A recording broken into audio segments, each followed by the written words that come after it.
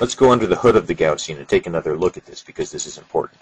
The beam radius, the spot size, let me go ahead and use my red pin on this again, is given by W of z. This essentially says how the beam changes as a function of the z direction. So let's make sure we're clear that that's the z direction.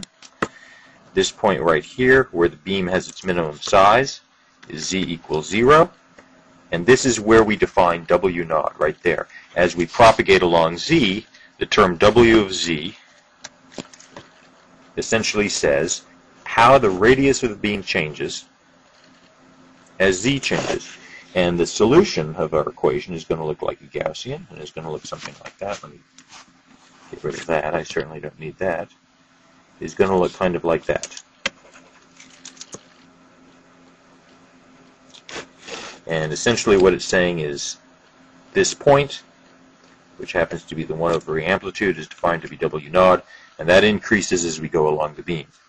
The radius of curvature is essentially the radius r of a sphere. Let me get rid of that. Or how much the beam front is curved. So you'll see that r of z is infinity at z equals 0, and goes to be larger and larger numbers, essentially, as r increases. And this is actually very important, but let's go ahead and look at this. It says near the laser we have plane waves that are spatially confined, and they go basically in a straight line, like a pencil beam, the way you'd expect a laser to be. But as we get further and further away, they go from being plane waves to being spherical waves. And out here, very far away from our laser, this is the type of wave we'd expect from a point source. And that certainly makes a lot of sense, because if you get far enough away from your laser, it is going to look like a point source. Any emitter of radiation looks like a point source if you get far enough away. And this R of Z describes this. The term Z naught, essentially, that we've seen in all these equations, we have our Z naught appearing here and our Z naught appearing here, essentially says what's the distance from the source, from Z equals 0 it takes, for the plane waves to turn into spherical waves. And it's also the place, and so we look at our distance Z naught there, it's also the place where the beam goes from basically going in a straight line, like a pencil, to spreading out. And so if you think about this, it's kind of like the Bode plot turning point. It goes straight there and expands at the angle theta that we calculated when we were doing uncertainty earlier. Now let's take a look, because this is an awful lot of mathematics, and we're going to spend some time on it. So if you're not feeling comfortable with this yet, don't worry about it. But let's take a look at some laser beams or Gaussian beams that I calculated using MATLAB. We're going to look at three components. We're going to look at the real part of the electric field, the magnitude of the electric field, and the magnitude squared, which is proportional to the intensity. And let's first of all look 1 meter away from our laser.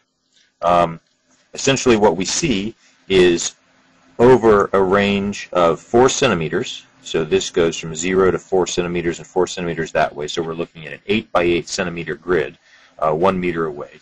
We see the real part of the electric field looks kind of like what we'd expect. It looks like a Gaussian function, and our laser beam looks there. The real part and the magnitudes look pretty much identical, and it's hard to see because I had to shrink things down a lot to get all the figures to fit, but the intensity is smaller than the electric field because it's proportional to E squared. And if you have a function that looks like this, right, and then you go ahead and you square it, and let's get a different ink color, the smaller numbers get smaller, the bigger numbers get bigger, and squares of things, especially Gaussian curves like this, tend to make them more peaked, and so we would expect the square to be smaller. 100 meters away, or about a little further than a football field, we start to see that the real part, which is going to contain phase, actually start to have some ripples in it. This is what the actual electric field looks like. If you look at the magnitude of the electric field, you see this very traditional Gaussian shape. Goes down like that. This is the kind of curve we call a Gaussian, and is in fact described by e to the minus r squared over w of z squared. And this 1 over e point right here gives W of Z.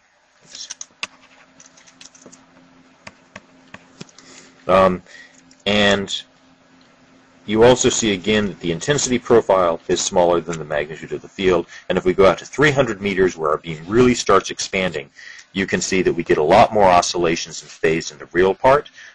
Now our beam is getting bigger than our 8 by 8 centimeter grid, and this is what it looks like. So our beam 300 meters away from our laser is really starting to expand. And the parameters I used to calculate this were the wavelength of 500 nanometers, which is a kind of a blue-green color, and a initial beam radius of 2 millimeters.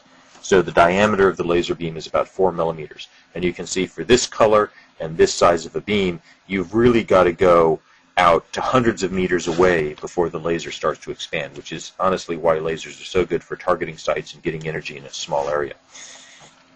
And we're going to spend a couple more days going over Gaussian beams, but hopefully this has clarified some of the derivation for you, and you need to go off and read on your own that derivation and try to understand it. And we'll spend next time looking at this information again, having a second view of it, and maybe making it a little bit more